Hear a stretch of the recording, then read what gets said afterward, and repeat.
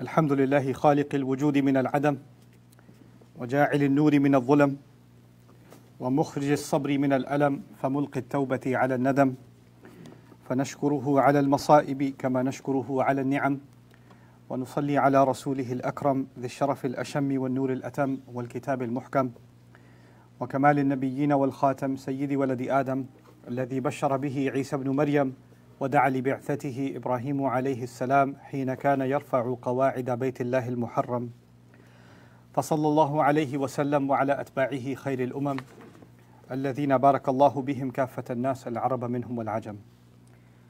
فالحمد لله الذي لم يتخذ ولدا ولم يكن له شريك في الملك ولم يكن له ولي من الذل وكبره تكبيرا. والحمد لله الذي أنزل على عبده الكتاب ولم يجعل له عوجا. والحمد لله الذي نحمده ونستعينه ونستغفره ونؤمن به ونتوكل عليه ونعوذ بالله من شرور أنفسنا ومن سيئات أعمالنا من يهده الله فلا مضل له ومن يضلل فلا هادي له ونشهد أن لا إله إلا الله وحده لا شريك له ونشهد أن محمدا عبد الله ورسوله أرسله الله تعالى بالهدى ودين الحق ليظهره على الدين كله وكفى بالله شهيدا. فصلى الله عليه وسلم تسليما كثيرا كثيرا. أما بعد، فإن أصدق الحديث كتاب الله وخير الهدي هدي محمد صلى الله عليه وسلم وإن شر الأمور محدثاتها وإن كل محدثة بدعة وكل بدعة ضلالة وكل ضلالة في النار.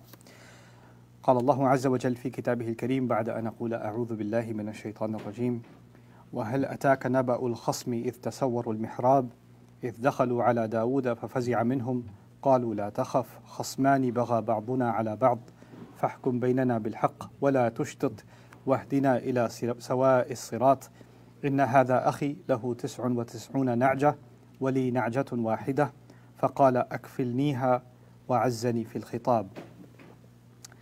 رب اشرح لي صدري ويسر لي أمري واحلل عقدة من لساني يفقه قولي. اللهم ثبتنا عند الموت بلا إله إلا الله اللهم اجعلنا من الذين آمنوا وعملوا الصالحات وتواصوا بالحق وتواصوا بالصبر آمين يا رب العالمين. Today's khutbah is actually about a really peculiar, very interesting story in the Qur'an. It's only mentioned this one time. This is in Surah Sad, the 38th surah of the Qur'an, and it involves a prophet of Allah named Dawood alayhi salam. And Dawood alayhi salam is one of the rare prophets in the Qur'an. You know that most prophets in the Qur'an had to face a lot of opposition and they were not in a position of power. So the people that didn't believe in them were always in a position of wealth, power, and status, and the prophets were struggling against them. But few exceptions exist to that norm. The eventuality of Yusuf alayhi salam is in the ministry position, Sulaiman alayhi salam, and in fact Dawood alayhi salam are in a position of power. And Allah describes how much power and authority He had given them. In that position of power, Allah Azza wa Jal describes this one incident that occurred in his life. This is, to set the stage for what's happening. He is the ruler. He has a palace or a castle, and part of that palace is his inner quarters. If you imagine the old days in palaces of kings, the king's quarters are not easily accessible. They're up on top of a tower. They're guarded, right? It's a chamber that's very difficult to get to, for obvious security reasons, and then whatever they want to have any private conversations or whatever, these are chambers that aren't accessible to everybody else. And this is, of course, also a place for him to pray. So it's his private prayer chambers, his private musalla that's there. Now, what Allah describes here is وَهَلْ أَتَاكَ نَبَأُ الْخَصْمِ إِذْ تَسَوَّرُوا الْمِحْرَابِ. Did the news of the arguing groups, khasm in Arabic can be used for one person, it can be used for an entire group. Okay, so the tasawwaru, the plural form here, describes that there was a group of people that were having an argument that scaled the giant wall. Did you get the news of those who scaled the giant wall? إِذْ تَسَوَّرُوا الْمِحْرَابِ, the praying quarters. So the scene set here is Dawood alayhi salam is alone in his prayer area, or he walks in and he sees people that have come from the outside, not from the security gates. They've come from the outside, they've climbed the walls of the palace somehow, come in from the window, and they are in his private quarters. Now, from the grammar of the language, it's not clear how many they are. You could say khasmani means two, but then after that, tasawwaru, the plural, is also being used. At the very least, there are two people, or there are more than two, and they represent two sides. So there's one person with many and one person with a few, or there's many on one side or one on the other, or there's one and one. That's not entirely clear. But there are some indications that they, at least from a balaghi point of view, that they seem like more than two, or there's an overwhelming number, and that's captured inside the fi'l tasawwaru. So this is a pretty scary situation, right? Nowadays, obviously we don't live in palaces, but if you're ever in a hotel or something and you check into your room on the 40th floor, and as you're walking in, some guy's breaking in from the window and saying, "Hey, I got a question for you. I've seen your videos on YouTube." It's a pretty scary situation. It's a pretty psychotic too. These people clearly are normal, and they're just jumping in at me. So it's actually a very terrifying situation. Plus, for kings, the only time somebody would walk into your quarters like that is to assassinate you. That's the only reason they would come the other route. We also know about Dawood alayhi salam that he's a man of justice. And because he's the ruler, he's also the judge. Back in the day, people used to bring their cases, their pleas, their requests to the court of the king, and he just hears their pleas one by one, and he passes the case, or gives somebody money, or helps somebody out, or resolves a conflict, and the next one, and the next one, and the next one, like the town hall hearings, right? So he has a process for that already. So why are these people taking this strange route to come and jump into his praying quarters? إِذْ دَخَلُوا عَلَى دَاوُودَ, when they came in, they just sprung up on Dawood alayhi salam, فَفَزِعَ مِنْهُمْ, so he was shaken up because of them. So he was terrified because of them. Now, faza' is one of the Arabic words for fear, and it has an interesting connotation. The kind of fear that makes you not think straight. So for a moment, you get rattled and you can't think very clearly. Now, there are different elements of fear. There are times for some people when they are in a clutch or fear situation, their senses get heightened and they're able to make better decisions in that moment, right? And others, in some other situations, you're caught in a situation off guard and you're not processing things in the normal way that you would, right? So he's in this situation where he thinks he doesn't know what their intention is, and he's a little bit terrified of what they're doing here. So they respond, قالوا لا تخف, don't be scared. لا تخف. خصمان بعضنا على بعض. We are two people that have a conflict. Now khasmani could again mean one person, two people have an argument with each other, or it could mean two groups that have a conflict with each other, and there are a bunch of people on this side, bunch of people on that side. Okay, and this is also kind of making sense from the language qalu. It's not qala, it's qalu. It's the plural is being used, so there's an overwhelming number. Plus, Dawood alayhi salam is known to be a warrior. He can handle two people, but this seems to be a more overwhelming number, right? So one of them, they speak and they say, we're two groups that are having an internal dispute. Some of us are having a disagreement with the other. فَحْكُمْ بَيْنَنَا بِالْحَقِّ, make a judgment between us, justly, بِالْحَقِّ. وَلَا تُشْتِطْ, أَشَطَّ يُشِطُّ إِشْطَاطًا. This is an interesting verb in Arabic. It actually means مُجَاوَزَةُ الْحَدِّ وَالْقَدْرِ الْمُتَعَارَفِ. Like when you go past the limit and you break the law in some way. So don't use your position of power to be biased against one of us and not the other. Obviously, the background is also that kings normally favor the wealthy, right? Because the wealthy help keep their kingdom going. Like nowadays, okay, we don't have, in the West at least, we don't have kingdoms that much, but the idea that politicians like the people that donate to their campaigns.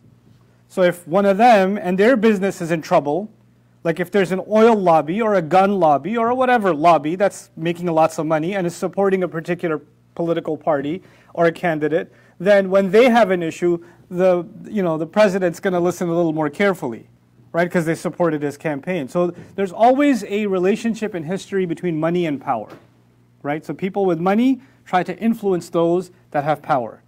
And people in power can only stay in power if they stay good with the people that have the money. The treasury is kind of how you hold the government together. So the threat that's been given to him now in his own quarters, this is again not the courtroom, this is his personal space. But they're saying, make fair judgment between us, don't be unfair, don't cross any lines, وَلَا تُشْطِطْ وَهْدِنَا إِلَى سَوَاءِ الصِّرَاطِ, and guide us to the straight path, guide us to we'll listen to your verdict. We trust your verdict, and that's why we're here. So this is already a pretty strange, shocking kind of situation. And you would expect Dawud alayhi salam's immediate response to be, security, get these people out of here. I'll hear their case in the courtroom. I'll deal with that later. But Dawud alayhi salam decides to instead deal with their case immediately. Now it's important to wonder, why would someone do that? Why wouldn't he just say, hey, this is not the time, this is not the way, you need to take the proper channels, do this appropriately, this is no way to get justice by busting into my private quarters, my family could have been here, anybody could have been here, he could have any number of justifiable reasons to not hear anything they have to say. But he's engaging them in conversation anyway. The question then begs itself, why is he doing that? Why is he talking to them to begin with? He doesn't owe them this conversation. And he doesn't know that these are, I'm going to break the surprise for those of you who haven't heard this story before. These were all angels sent by Allah Azza wa Jalla as a test. This was actually not real people. This was actually, and once this test was over, they disappeared. And he realized he was just being tested. So this was actually a case study, an exercise, a drill that he was being put through. But he doesn't know that yet. So he allows them to engage in this inquiry on their terms. Now, this is the first problem that I want to put before you. Any one of us can face any kind of injustice. And actually what we're going to see here is, إِنَّ هَذَا أَخِي, when they start describing their case, إِنَّ هَذَا أَخِي لَهُ تِسْعٌ وَتِسْعُونَ نَعْجَةٌ وَلِي نَعْجَةٌ وَاحِدَةٌ. One of them says, this right here, this is actually my brother. This, seriously, I have a fight with him, but actually this is my brother. And he owns 99 sheep, and I only have one sheep. Right? So he's already starting to describe the problem, right? Now, this doesn't seem like a war situation. This is about sheep, right? And they are willing to scale the walls of a palace, risking execution to solve a sheep problem, right? They would be the ones that get zabiha if they, because of what they're doing. They're risking their life to do that. In that is also a kind of lesson. Sometimes a problem isn't very big. It's actually not very big. It can be resolved with conversation. It can be resolved with some mediation, something like that. But you know what? People can take a small problem, and if enough of them get heated up enough about it, they can actually make it into a very large, serious problem. And they're willing to take steps that normal human beings would never take, escalating something. So the first lesson to you and me is that we're going to face situations in life which can be resolved easily. It's just sheep. It's okay. It's not the end of the world. It's not that costly. And it's not that big of a problem. But you will always have a choice. You can take this issue and resolve it calmly, gently. Somebody has to back down. Or you can let the conflict escalate. In conversation sometimes, somebody says something you don't want to hear. You say, what did you just say? Wait, say that again. And then they say it again. Oh, that's it. And now it's escalating, right? Now, you could find a way to stand your ground, hold your self-respect, and yet not escalate the situation. And then when you take it to your cousin, your uncle, hey, by the way, they said this. The uncle also has a choice to make the situation much worse. Oh, yeah? Oh, you're going to let that go? You're just going to listen to that and not respond? Or the uncle can say, listen, they're going through something, they have their own issues, this kind of thing happens, why are you making this a big deal? Let's go solve it, right? Every time, to every person that's this is communicated with, they can either escalate or de-escalate, right?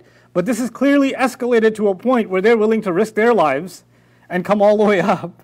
And if they're this crazy, perhaps even if they hear a judgment that they don't want to hear, then they could do other crazy things.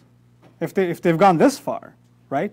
So what we're learning about is a story where people are seeking justice, but they are willing to do a lot of injustice in the name of seeking justice.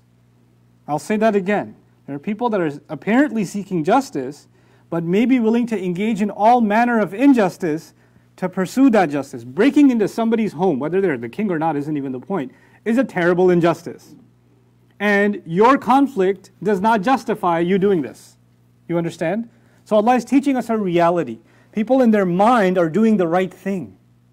But even if you're doing the right, if you feel you have the right to engage in this fight, to engage in this conflict, you don't get to cross other limits set by Allah to do it. But Dawood alayhi salam, from his point of view, sees that there are people that need help. I'm going to overlook their violation against me. They've crossed the line with me too. They invaded my space. I won't hold them to account for that. Let me just help them. Because he's in a position to get them all killed, actually. That's a crime punishable by death. There are snipers on top of the White House. You know that, right? And in any other governmental building. So this is enough for them to be executed. But he's been given power, but he's also been given rahmah. He has the power to annihilate them. But instead, he's just going to deal with their problem, shaken up as he is. So he decides to talk to them. But before he talks to them, there's one brother who owns 99 sheep. The other brother owns just one sheep. The guy who's talking right now is the owner of one sheep. So the wealthy one is not speaking right now. It's the poor one, the victim, that's speaking. And what does he say? He says, قَالَ فَقَالَ أَكْفِلْنِيهَا. So he said, my brother said, just let me complete, give me the custodianship, give me ownership of that one sheep. I got 99 already, I'll just take care of the 100th one. What are you going to do with one sheep? Just give it to me. And I don't want to give it to him. So he basically starts being rough with me and says, وَعَزَّنِي فِي الْخِطَابِ. He talks to me in a harsh way. When he addresses me harshly. I can imagine if I'm going to see this from the 99 sheep owner's point of view, what are you doing with one sheep? Let me just pay you money, just give it to me, I'll take care of it. You don't know what you're doing with one sheep. And he's like, oh, you're so mean to me? You're trying to take my one sheep even after you have 99? He's got his point of view. From his point of view, I'm doing my brother a favor. This sheep's going to die, you're not going to get anything out of it. Why don't you just take some money for it? The other one, no, he's just trying to oppress me. He has so much and he's got his eye on my one sheep, right? What we're learning again is there can be multiple points of view. And we're learning the supposed victim's point of view who says, my brother's oppressing me because he wants to take over the one sheep that I have. Or maybe he doesn't even want to pay me, he just wants to take it.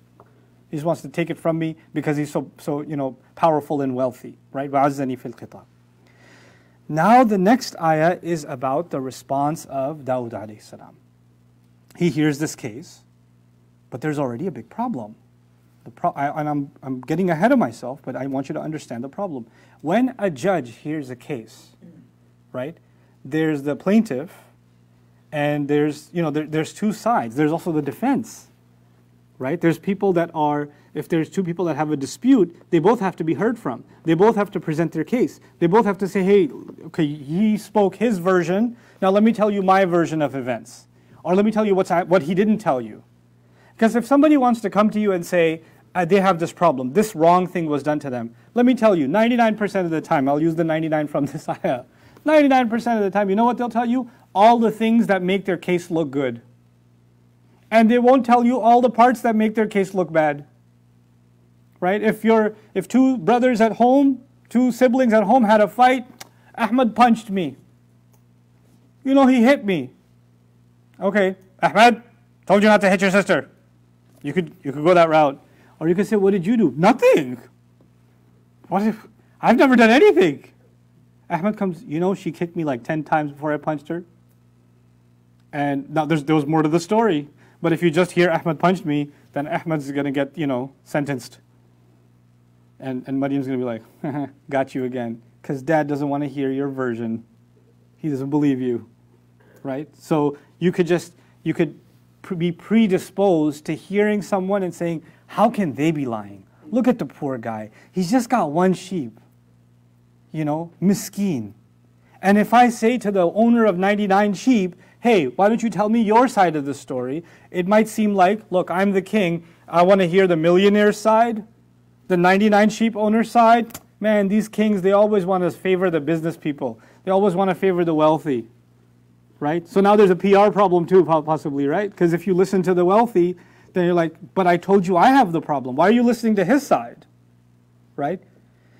The thing is, and you've experienced this at home if you have children, if there's a conflict among your kids and you listen to one kid's version of events, you'll never be able to hear their events without the other child saying, no, that's not what happened. No, that's not what happened. And they butt in the middle. They're lying. You're lying. And you have to say, no, let him finish. Let him finish. And they finish. and then you try to tell your version, and before they even tell, you cut to the second child, no, you don't even want to hear what I have to say, you already believe him. So what happens? People that are so passionate about getting their justice, means winning their case, they then accuse the judge of being unfair, right? And you always favor this one, you always favor that one.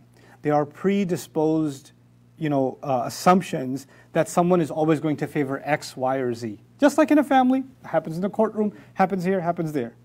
In any time you're in a position of judgment, you will make assumptions based on your previous experience. Man, I know all these,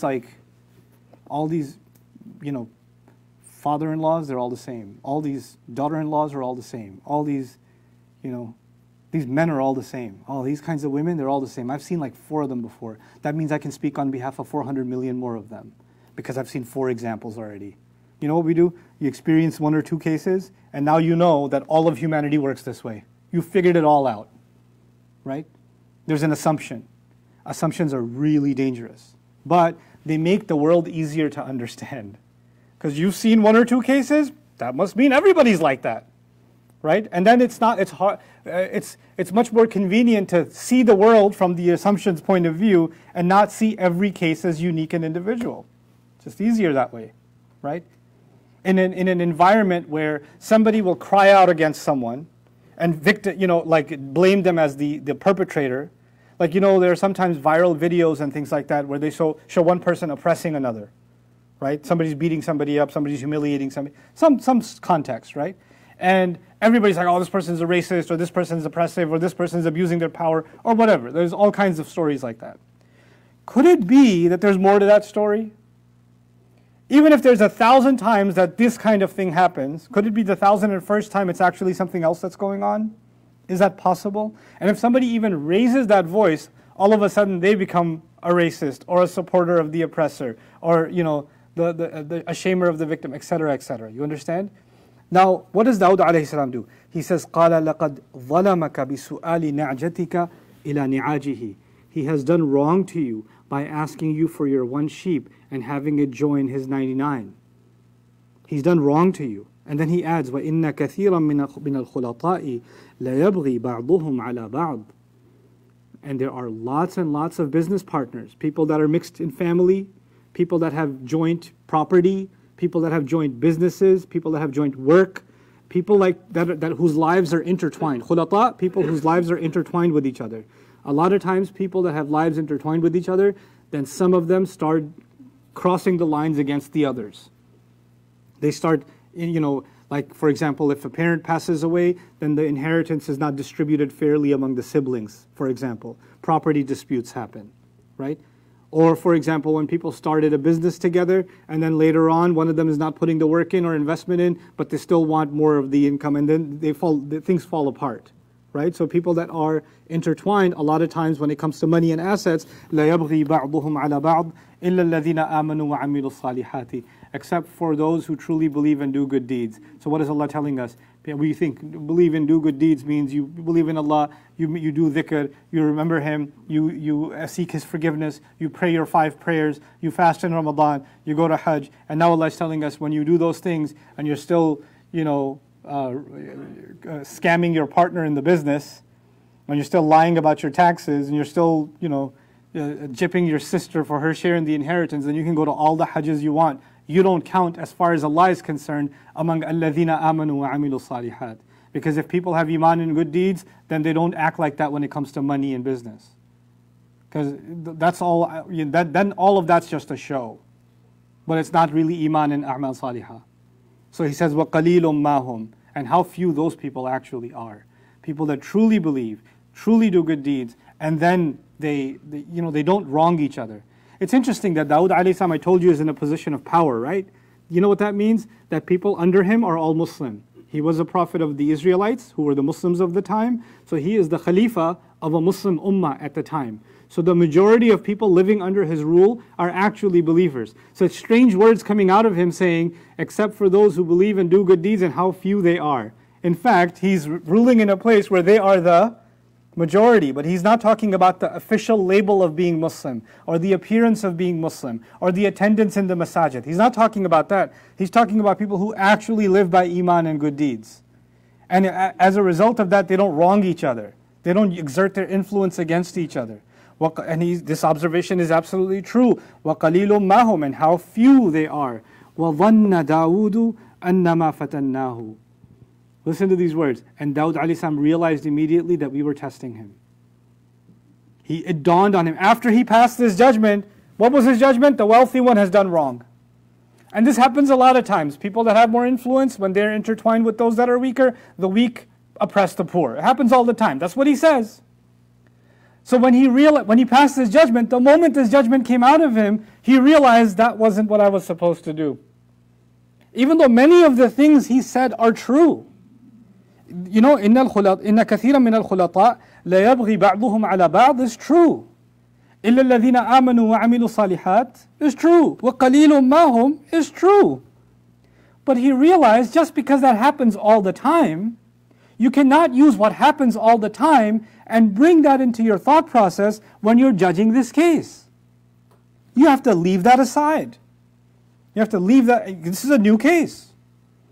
I've given you this example before. If you have a divorce court, right, and the judge is a man, and he himself went through a divorce, and the wife took everything.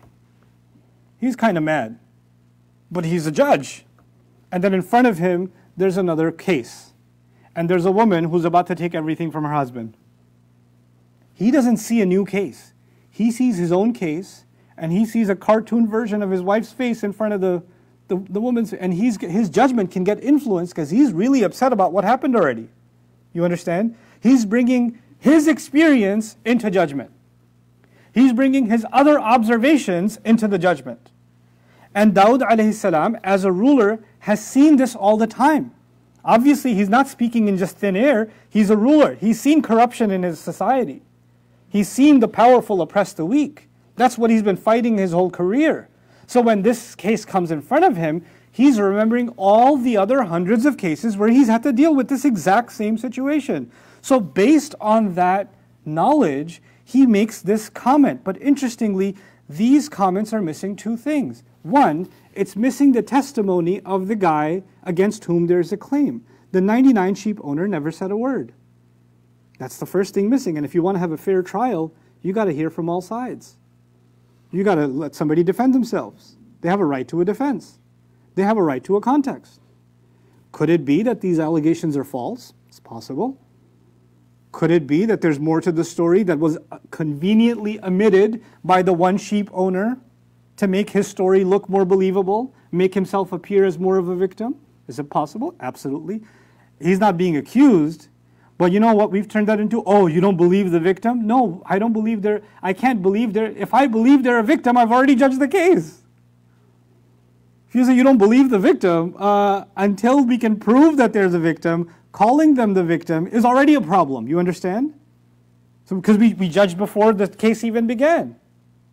And now, in our climate, there's already outside pressure to judge the case the way the social media wants to judge the case.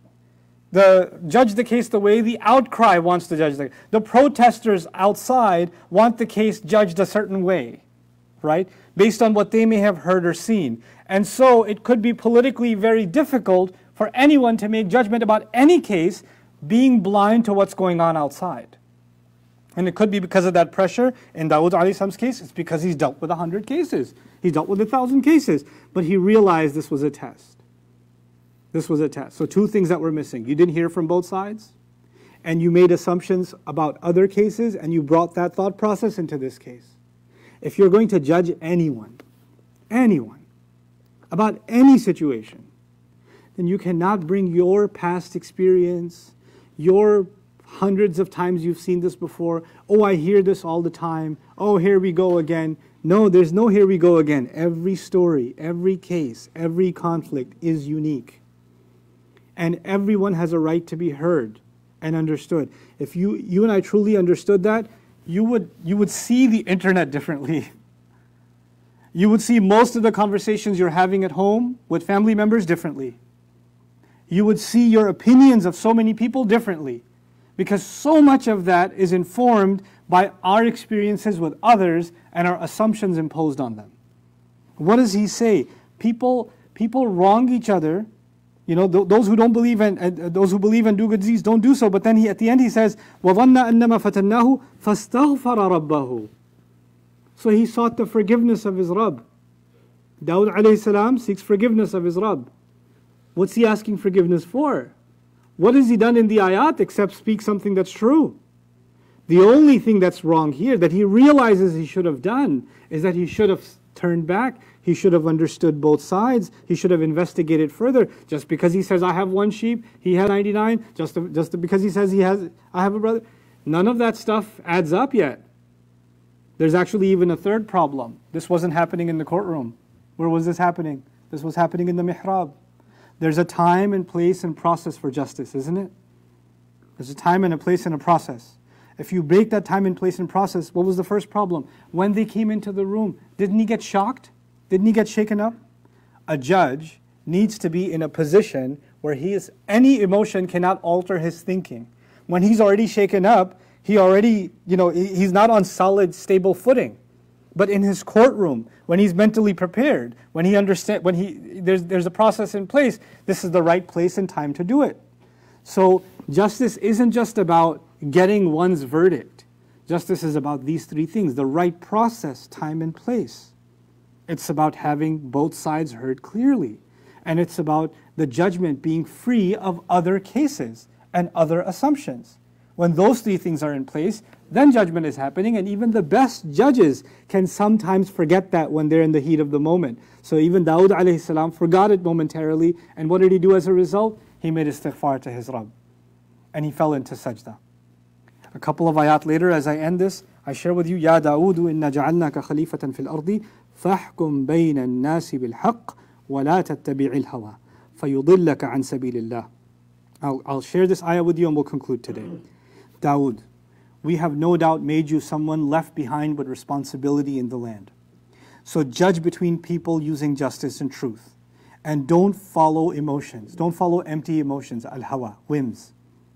فَيُضِلَّكَ عَنْ سَبِيلِ اللَّهِ. Then they will mislead you away from Allah's path. Did Dawud alayhi salam follow any desires?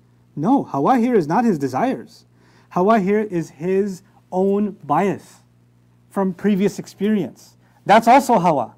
And Allah is telling him, don't use hawa as a judge. Because if you do, it will take you away from Allah's path. إِنَّ الَّذِينَ يَضِلُّونَ عَنْ سَبِيلِ اللَّهِ. And no doubt about it, those who stray away from Allah's path, لَهُمْ عَذَابٌ شَدِيدٌ بِمَا نَسُوا.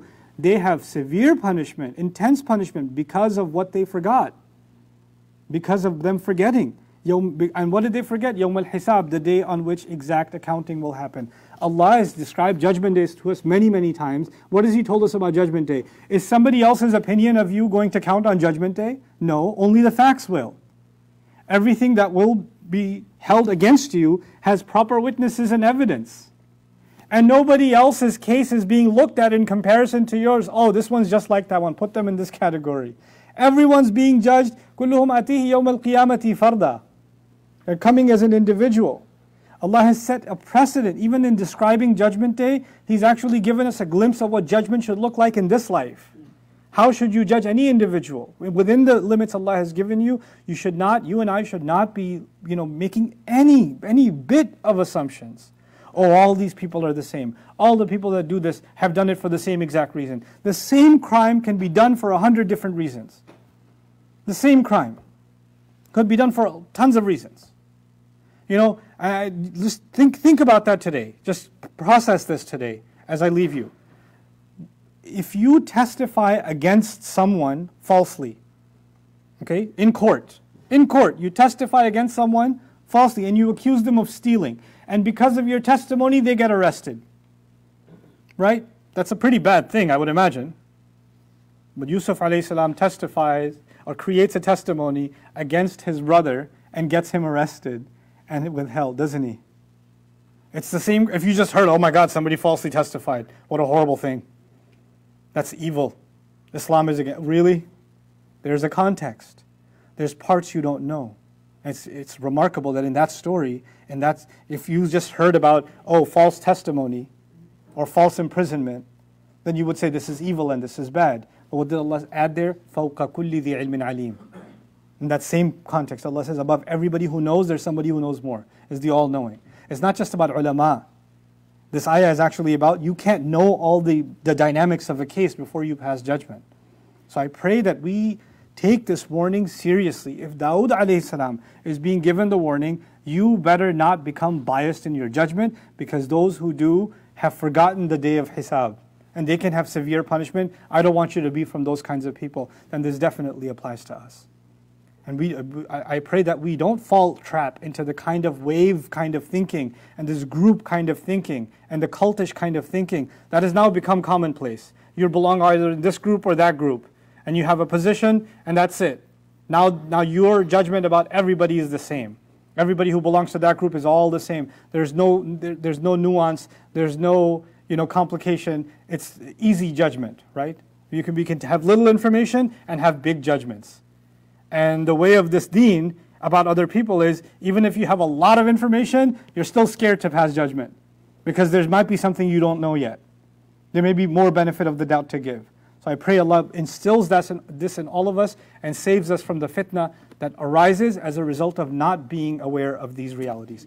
Barakallahu li wa lakum fil Qur'an al-Hakim wa nafa'ani wa iyyakum bil ayati wa dhikri al-Hakim.